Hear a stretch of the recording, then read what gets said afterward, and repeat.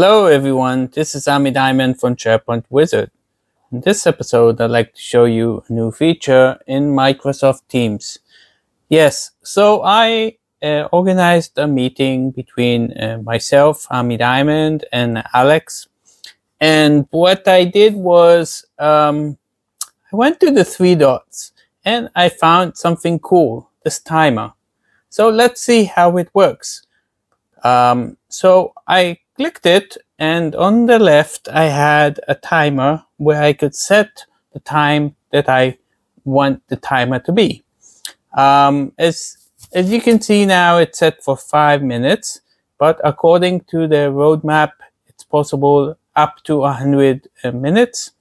For this demo, I will just set it as 1 minute, but you can see also you can add additional minutes if you want, and you can end it. So in this case, I will set it to 1 minute. And what will happen is each one in a meeting actually can see it, can stop it, or just let it go.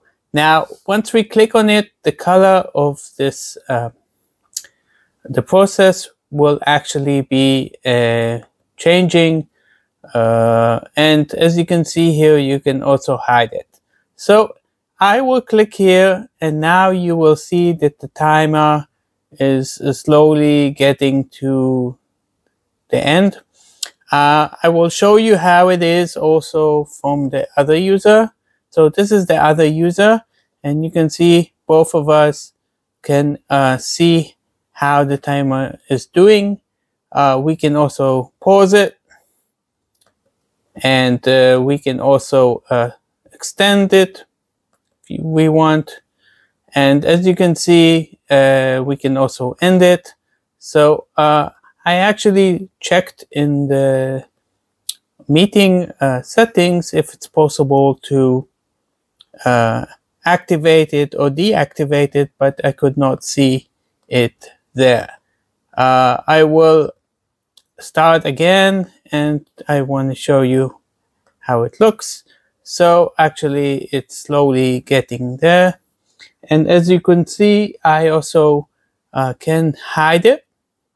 Now it seems, yeah, so if I hide it, I can show it again just by clicking here.